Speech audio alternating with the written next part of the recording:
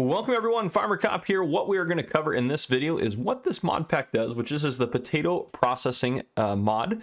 We're going to cover what it does. It came out on 8/16 of 2022. We're going to go through all the buildings and products that you can make and use in this pack. We're going to go through how to use the buildings and how to make all the products. And we're going to talk about at the very end a little test I did to find out, is it really worth doing? And actually I didn't really do a test, to be fair. I just kind of did some math and calculations for you guys, which I'll show you guys a chart at the very end. And again, if you want to see more videos like this, please drop a comment down below. Let me know what mods you'd like to see a video on, because I know we got a lot of production packs out there. So let me know if there's different production packs you'd like to see a similar video on, or if you want me to do more videos like this in the future. But yeah, without further ado, what does this pack do? So this adds a lot of different productions, mostly revolving around potatoes. It adds a total of 16 new products, which we will cover as we go, and adds a total of 5 new buildings, which is really cool. So we're going to go through the buildings now, and we're going to start with these greenhouses right over here. So these guys work just like any other greenhouse, except they now have the ability to make these 3 additional crop types, basically, which I have super strength on. Normally, you're not going to be able to lift these guys or any of the pallets over there, but I have super strength on right now. So just wanted to note that. These are peppers here, so you can make peppers, 700-liter pallets that weigh 305 kilograms. You also can make onions, 585 kilograms, 700 liters, and you can make cucumbers, which are weighing 585, and will have 700 liters of cucumbers in them. But just like any other greenhouse, you're just going to put water in here, and then the pallets will spawn out here if you have them on storing, or if you can change it to anything else, which we'll go over that in a second here. And again, you can access it, and here you have mid-size and large. And there, and we'll take a look at that screen in a second. The same thing over here, your pallets are going to spawn out over here. You can go inside to access the wrench, and you can put water in here. So to place these guys, we're going to go into here, under production, go to greenhouses, and there's going to be these guys right here that say potato processing mod at the bottom, and have this little icon right here. And again, you can note that they will do lettuce, tomatoes, and strawberries, in addition to the 3 new types, which are peppers, cucumbers, and onions, which are pretty sweet. Now, if we do hop into our production menu here, we have the mid-size one, which you can see is going to do, again, tomatoes, lettuce, and strawberries at the 672 cycles, so 672 tomatoes per month. It's going to make 336 liters of lettuce per month, 672 times 2 strawberry liters per month, so that's what, 1,200, 1,300 some odd strawberries. Then we go down to these guys here. Their output's all 1 for each of them, except for onions have 2 there, so onions are going to be very similar to strawberries as far as they're going to reproduce quite a bit, or they're going to produce quite a bit. And then we have peppers and cucumbers as well in here, which are going to produce at these rates up here. So peppers actually are worth quite a bit of cash. So peppers actually might be really worth doing, even if you just did them by yourself. And you can sell all these products individually as well, if that's something that you want to do, instead of actually use them further on in the process. But just like any other facility that has productions on it, over here you have storing mode. You can change it to selling, where it's going to automatically sell these products, but you are going to take a little bit of a hit. Or you can change it to distributing, or it's going to move it further along in the process if it needs to do that. So those are a few different options. Make sure over here you go ahead and you activate if you want one of the productions to be running. Obviously, it's not running right now because we're missing water, so we don't have water in there for you. So yeah, pretty good. And this is the large one down here, so you can see the production rates are a little bit different. They're just increased since it's a large greenhouse as opposed to the small one. But there you go. That is the 2 greenhouses that are showing up here in this pack. And again, these are the 3 products here that are new. Now, if we move over here, we have a couple of sell points here. So this first one here, if we go into the menu, we take a look at both of them actually in here. If we go under production, go to selling points, at the very end, you see the ones with potato processing mod. So this one's $1. This one that's right here. This one will buy all those additional crop types, which it should scroll through in a second. Maybe it's not going to do it. Of course, it's not going to do it. But it buys a lot of different products here, including stuff that's not even in this pack. Oh, there it goes. Now it's going to start scrolling across. So you can see it's going to take almost every single product in game, in addition to the ones that are new to this pack. And a lot of those icons you may not recognize because they're new to this pack. We will talk about those here later on. But yeah, this serves just as a sell point. It's $1 to place. You can sell all those different products at this place here. The other one is this guy right here, which is a supermarket. So this one will take a lot of these additional crop types, and including some other things that a supermarket might take.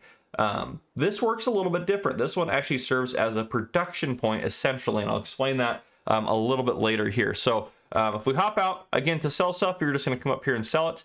And then over here for this one, you're going to sell it up front there. And this one actually might have a wrench around the front. Oh, maybe it doesn't have a wrench on it. It does work like a production, again, even though it is under sell points. But let's talk about this one. So this one's a little bit unique. It will hold a max if we go into the production. So if you go to production chains, you'll see it. It's this one that has all these little coins next to it here. So if we go under here, potato processing. So what is this going to do? This is your turnover essentially over here, which I would change that to selling. I don't think it'll actually spawn out any pallets. To be fair, I don't think it will spawn any pallets that will register, so you have to have this set to selling for this all to work. But it will hold all these various products and through here, and you can see over here, and they're saying kind of the rate that you're getting. If you want to know actually how much you're making, you can go into the store, and you can look for, well, let's go down to the bottom, look at one of these products here, show current prices. That's potato, that's the wholesale, darn it. It's not going to show us our prices in there, so disregard that. It's not going to show us our prices in there. I thought it would. But anyhow, you're going to get money for these little coins, and there's not anything in here that tells you how much you're going to get per coin. So I haven't run a test to see how much that is, but based on the way the mod has been, based on the mod description and how it's been modded into the game here, basically the concept here is all these products, when you sell them at this specific point, with all of these points, again, you have to activate all of these guys to get them to work.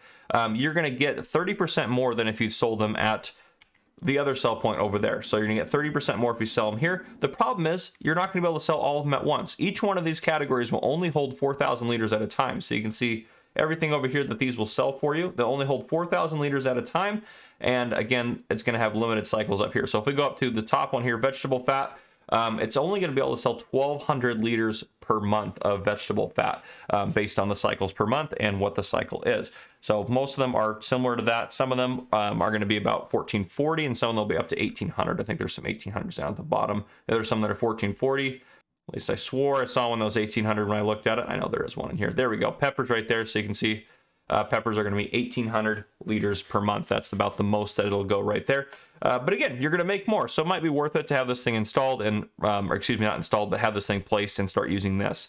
But yeah, there you go. Now past that, how do we make all these new products? So over here, this is the actual main production facility, which if we go into the store, we go into production factories, all the way down to the very end, the potato processing mod. We have this guy right here, which we can place. It looks very similar to, I think it's the grape processing mod, if I remember correctly.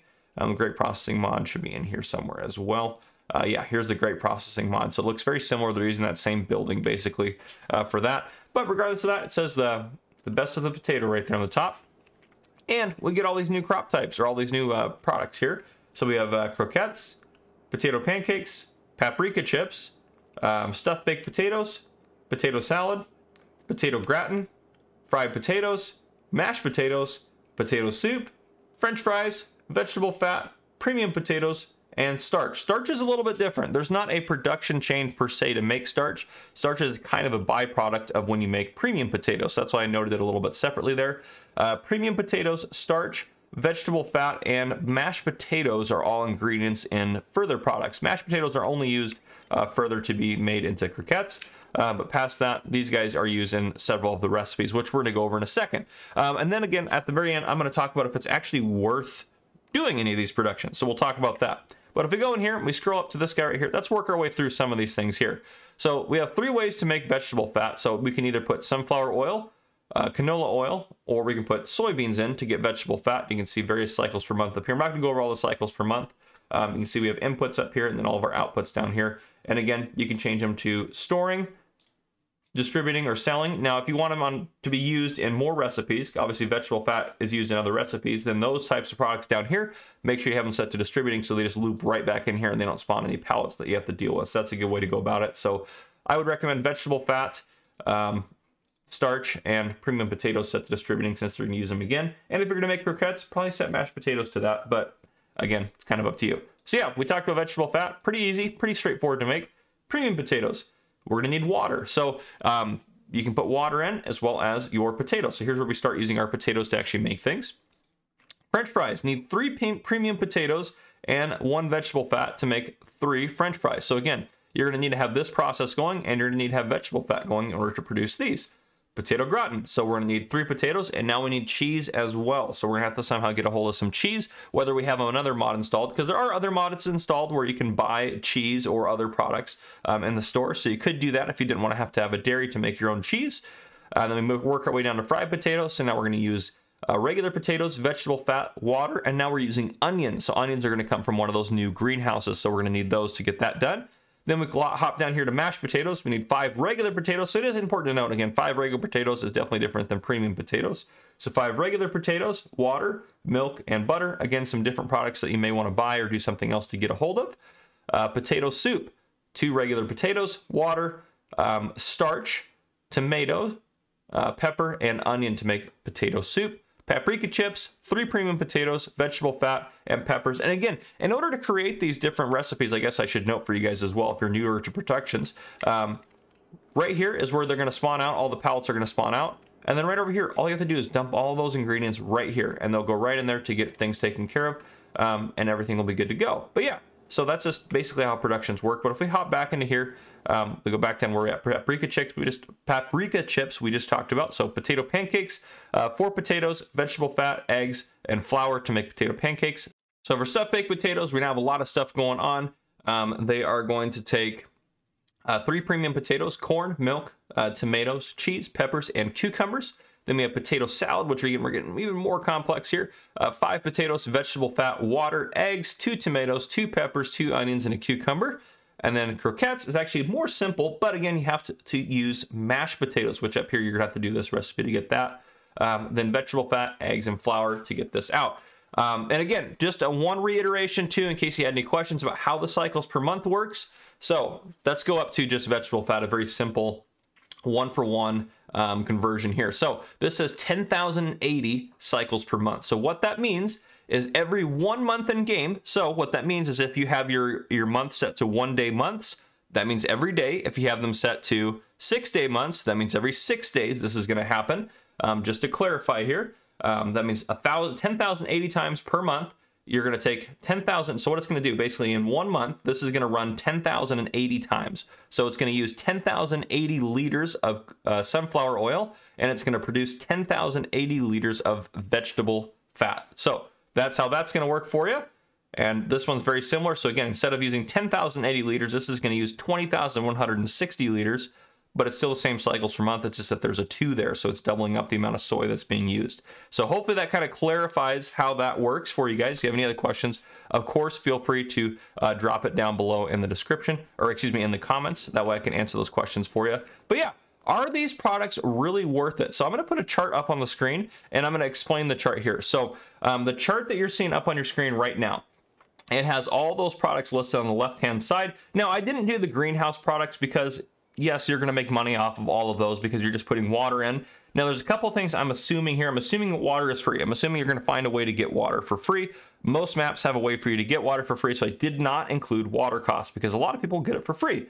And then past that, I use a Steam price sheet, and I use the top store prices. So what does that mean? Well, there's a Steam price sheet that has basically the different prices for different products that are base game products. I will link that down below in the description if you want to check that out. I used the average price on there. I didn't use any of the premium price. I used the average prices because that's the most common price you're going to get. And then for all of these products, in terms of what I listed as my sell price for them, or what I used as my sell price, I looked in the store right now and I looked at their highest price, which is probably fairly accurate for what you're going to get for them. So again, there's some wiggle room in here. These aren't 100% accurate, but this is just kind of a quick brief overview, and then I'll give you kind of a rough idea of what might be worth doing. So vegetable fat, there it says 4.67 over 4.05. So I want to note what these numbers mean, because obviously those are small numbers. That is per cycle. This is how much it costs per cycle, and how much you're getting per cycle out for the output. So every time one cycle runs. So we know that for a fact that 10,080 cycles are going to run. So every month this is going to happen 10,080 times.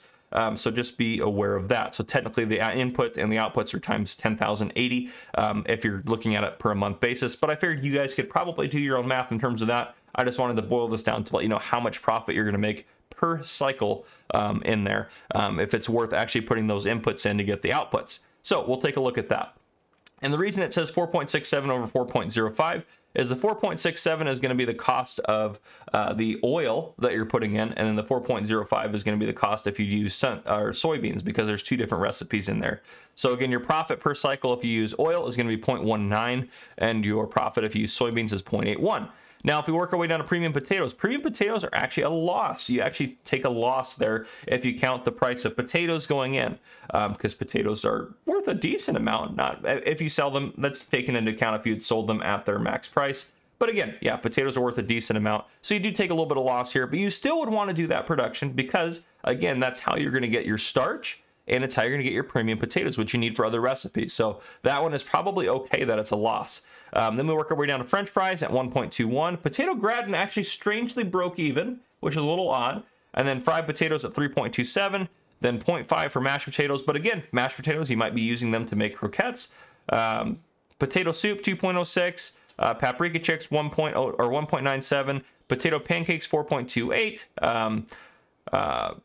Stuffed baked potatoes at 8.02, and potato salad was pretty much the winner here at 23.19, and then croquettes at 7.50. But again, if we take a look back over to our game here, look at our cycles, 19. That is a complicated recipe, and it only runs 480 cycles per day versus a lot of these are more cycles. So whereas this one that runs at 10,080, if you take the more profitable cycle, which is going to be your soybeans here, 10,080, hopefully I'm not losing you guys on this one, times 0.81, which is our profit based on our chart, you have the potential to make $8,000 a day in profit by running this, or $8,000 per month in profit by running this, theoretically speaking, if you were to sell the vegetable fat right off the top afterwards. Versus if we go down to the potato salad, which requires all this to get the potato salad out of it, you're only running 480 cycles per month, so 480 times that 23.19, you're still making more at $11,000 or just over $11,000. But again, that cycle could depend based on the day, so and all that different stuff. But yeah, that's just kind of a rough idea of how much it is that you're going to make in terms of profit per production cycle that happens, how much your profit is. So I'm taking the cost of the inputs and I'm taking the cost of the outputs and I'm subtracting the output cost or the output profit or the output sale from the input cost. So that's just basically how I calculated that. But anyhow, hopefully that was helpful, or this video was helpful to you guys. If you guys enjoyed this style of video, please drop a like down below. If you haven't already, hit that subscribe button up on the screen to join the Farmer Cop channel and turn your notification bell so you don't miss any future videos I may post. This has been Farmer Cop. Thank you guys for coming and for watching.